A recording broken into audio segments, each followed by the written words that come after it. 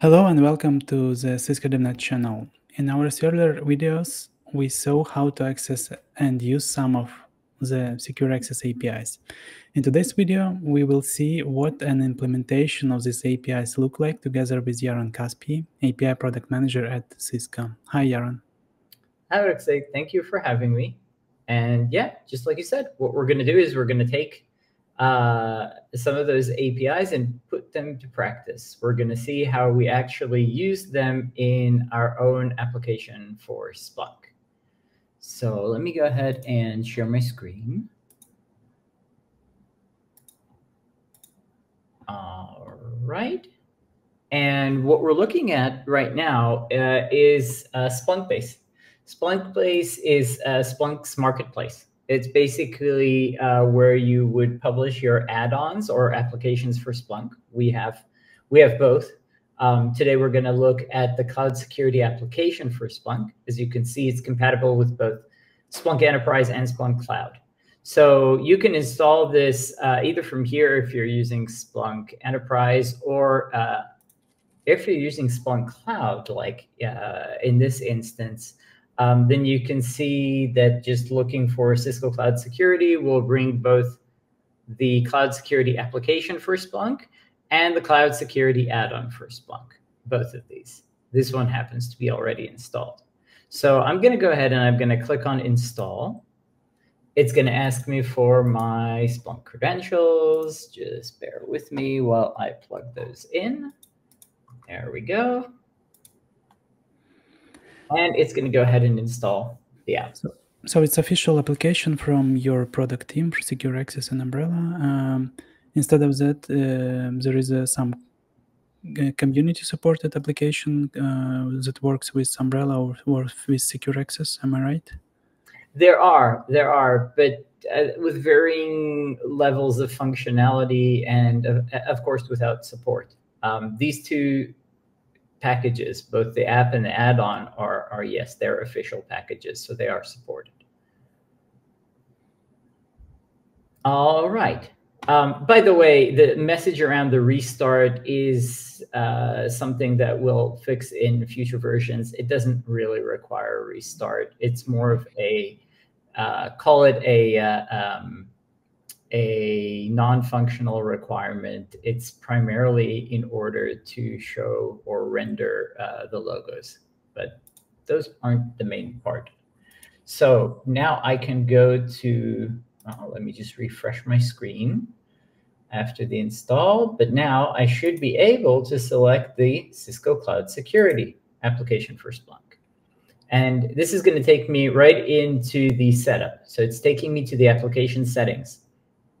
Application settings include a number of different elements. You don't have to configure all of them. You can configure just the ones that you need.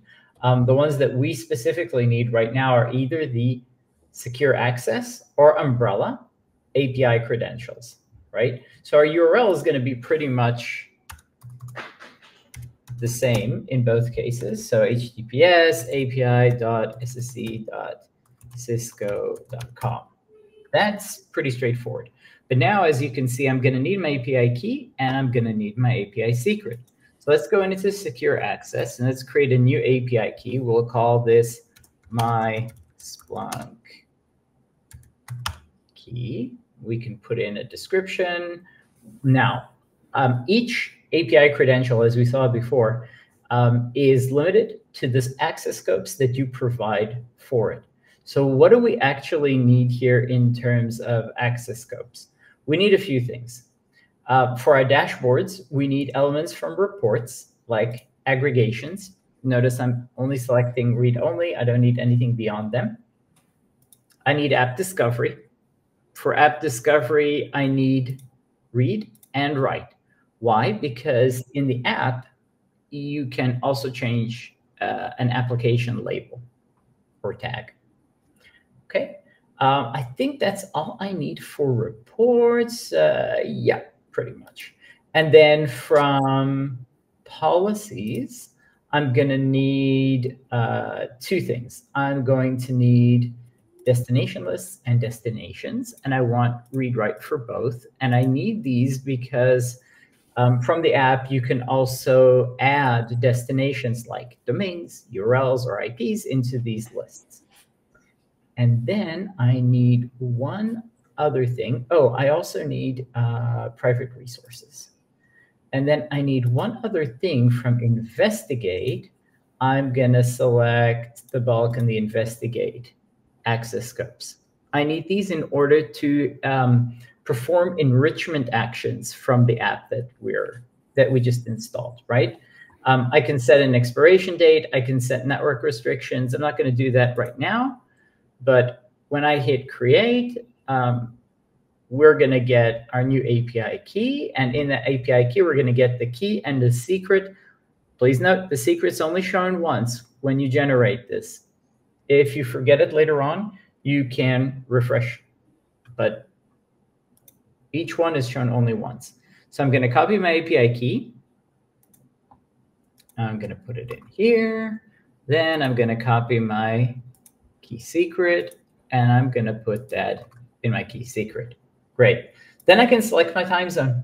So I can say, okay, where am I? And this is really important so that all of your dashboards and your reports are showing you your relative time zone. So I can pick anything out of this list, doesn't really matter.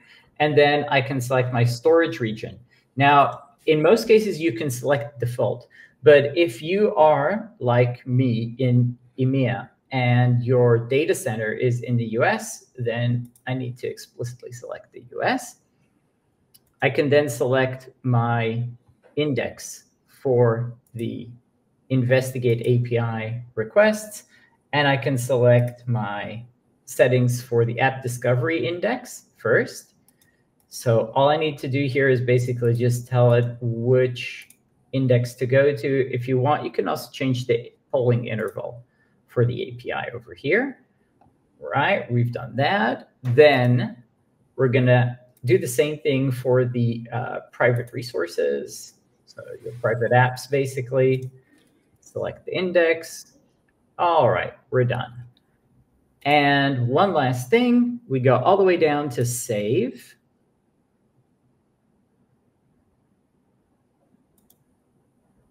All right.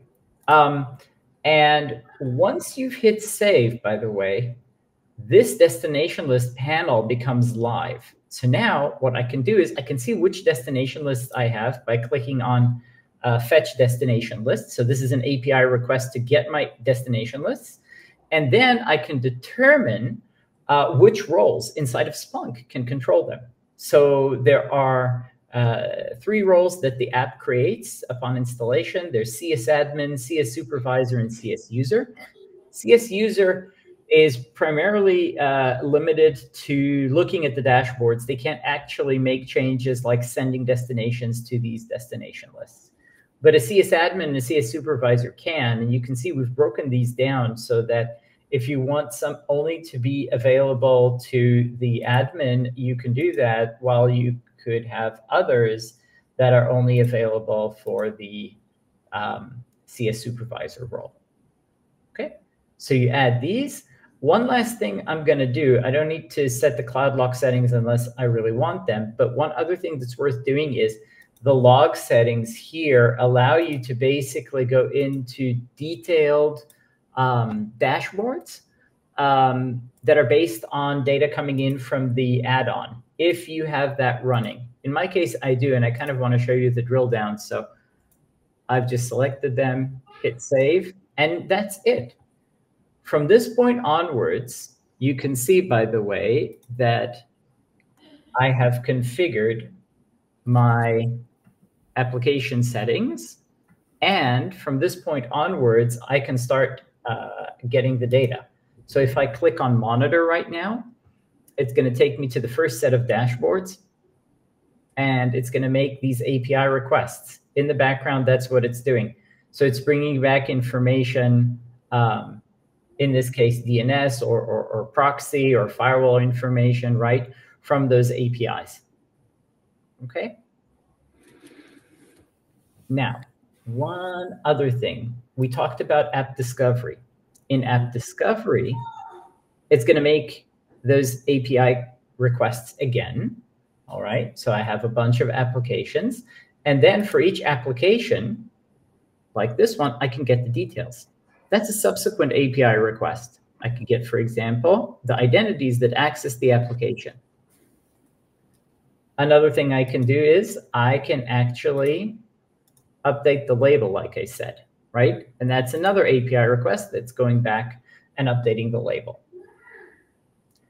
And one last thing, if we look at the investigate side of things, I can basically query, I can ask if I'm sitting inside of the SOC and I want to know more about a certain domain or a URL or an IP, then I can ask to get more information about it. For example, if I wanted to know about yahoo.com, and it's going to bring back information from the investigate API, like things like risk score and popularity and news information, malware that's been seen from the domain, and all the way down to things like co-occurrences or related domains.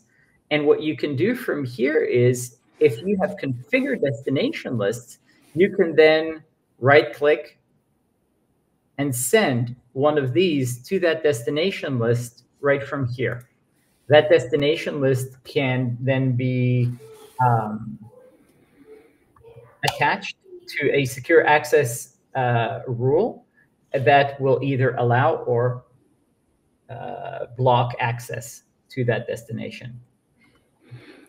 So this application exposes all resources available through Secure Access API as well as through Secure Access dashboard to be like interact exactly from Splunk interface. Am I right? Exactly. Exactly. It's kind of bringing in elements of secure access that are relevant to the SOC into Splunk, which is one of the main tools used by the SOC, if that is their SIM, right? Okay. Yeah, awesome. Please let us know if in the comments if you would like to see more about coverage of the Splunk app or add-on. Thank you, Yaron. Thanks, Alexei.